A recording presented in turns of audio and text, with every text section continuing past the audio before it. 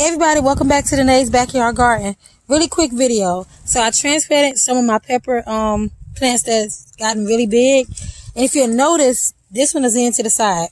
It's been very windy. We had a lot of wind and it's not quite ready for a cage. So I'm going to show you how I'm going to give it some support.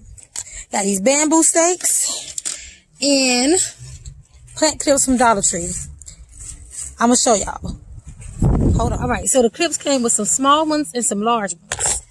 So this plant leaning to the side. Can y'all see that? Let's do it like this. This plant's leaning to the side. I'm just going to take this stick it down in there. And I want it to be up against this pole securely. So let me see, can a small one work? And see how these are made so they won't harm your plant because it has that big opening. So I'm just going to take it. I'm going to clip it on there. Yeah, the small one will work perfectly. Yeah. Okay, so I just took the bamboo stick, stuck it down there, and took the clip and wrapped it right around so the wind don't tear it up.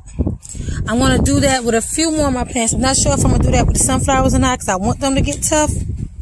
But I don't know. So yeah, if y'all having some issues with it, with your transplants, this is a quick, easy way to help them out.